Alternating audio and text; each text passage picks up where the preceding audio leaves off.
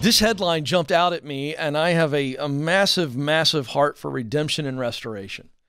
And boy, this just couldn't have grabbed me anymore. Headline from Employee Benefit News. HR says employees with criminal records are beneficial, but still won't hire them. I could just finish the segment on that alone. I mean, this sounds like politicians. This is so mind-numbingly stupid. HR says employees with criminal records are beneficial. They're valuable, but they won't hire them. Let's break it down. A third of American workers, 33%, have a criminal record. Sometimes for something like marijuana. And I'm not getting into that conversation, but I'm just telling you, 33% have a criminal record. That does not mean that they are killers walking around on the street here, folks.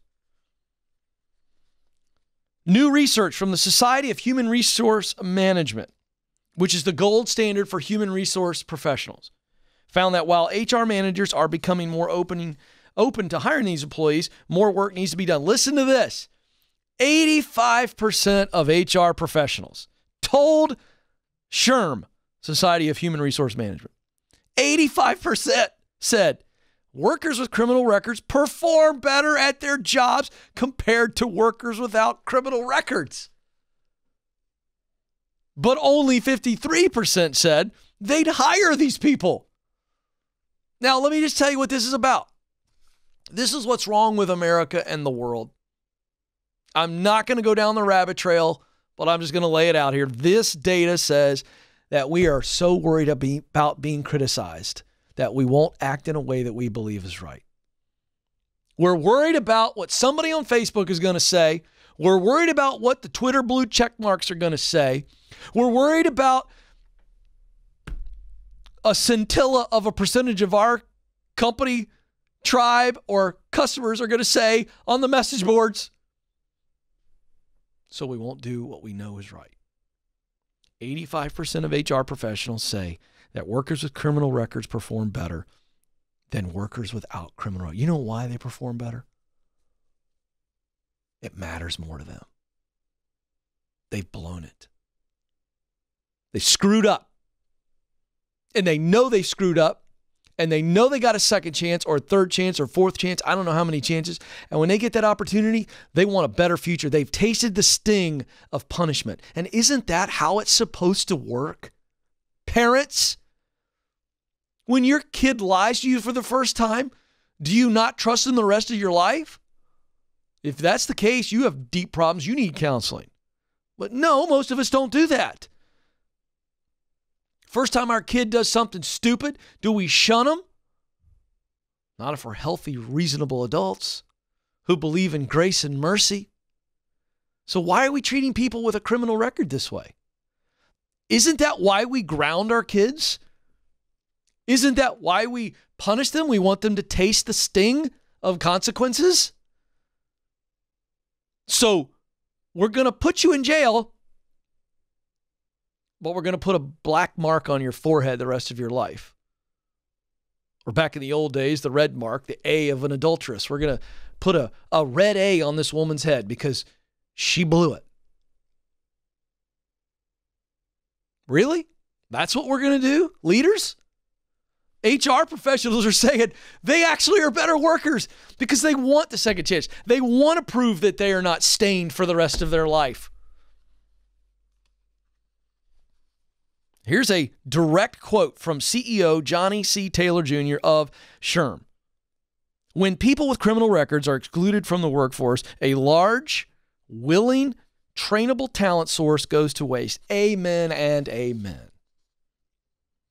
However, employers have concerns and potential risk of hiring these applicants.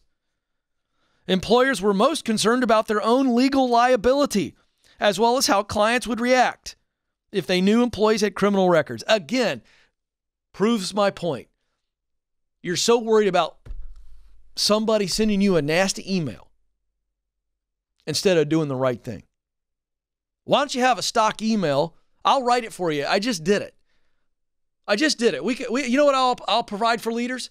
We'll give you the transcript of what I just said. And why don't you just throw that at them? Ask them if they're a parent. Oh, you holier-than-thou, righteous, woke snowflake behind the keyboard. I don't want to make this about race. But if you really want to go look at these percentages, be fairly interesting to see how many of these are Latino or African Americans. We're not going to give them a second chance. The woke mob won't like that. But let's just be honest for a second. The numbers are there. Go look up incarceration. The most liberal of my friends will go, we got a problem with our prison system. The majority are African American men, and they think there's a problem with that. I kind of think there is too. I kind of want to give them a second, third chance. Hey, you know the best way to do that and keep them out of the prison system? Give them a freaking good job. Because the data bears out that they're not going to come in and steal your staplers. I mean, I'm not making this up. This is not my opinion. The data bears it out. Let's just break this down some more. HR managers who have hired employees with a criminal record said 83% had a substance-related felony like a DUI or had committed a misdemeanor crime like shoplifting. Don't even make me. I'm going to do it. How many of you holier-than-thou people out there stole some candy or stole something when you were a kid? Yeah. I'm going to go ahead and raise my hand too. I'm going to go ahead and resign. I'm going to draft a letter to Dave as soon as the show's over. Because clearly I can't add value anymore because I stole some of those caramel candies with the white cream in the middle, Joe.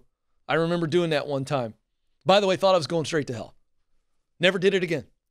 Didn't get caught. Confessing it now. Don't even make me ask how many of you have had a little too much to drink just playing poker at your buddy's house. And you only drove 2 miles.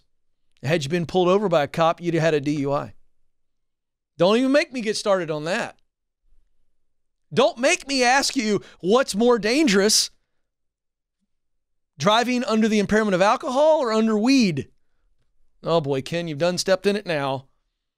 No, I mean, let's just be honest. Look, DUI or substance-related felony. A quarter of HR professionals said they hired individuals who committed a violent felony. And 10% said they hired an employee with a record of sexual assault. Ooh. Now again, folks, if you pay the time, you do your time. Do you believe in restoration? I get it. Scary, leaders. I get it. But the data is saying that those who have a criminal record are going to work harder. They want to restore themselves. Hold them accountable. Put extra accountability on them. Abso-freaking-lutely. I get it. I just think there's something here. Leaders, I think there's something here. And I just think that we're missing an opportunity. I've gotten these calls, by the way, on this program. Joe, Madison, I've gotten these calls. And I tell these people, yeah, unfortunately, you are going to be discriminated against. And it's unfortunate. But leaders, all it takes is one leader, then another leader, another leader. Look at the data from Society of Human Resource Management and go, you know what? The next time I get somebody in here, I'm going to give them a shot. I'm going to pour into them. I'm going to provide additional accountability. But what if we treated people with a criminal background like we treated our own kids when they blow it or our own family members? It's too close to home, but I'm right and you know it.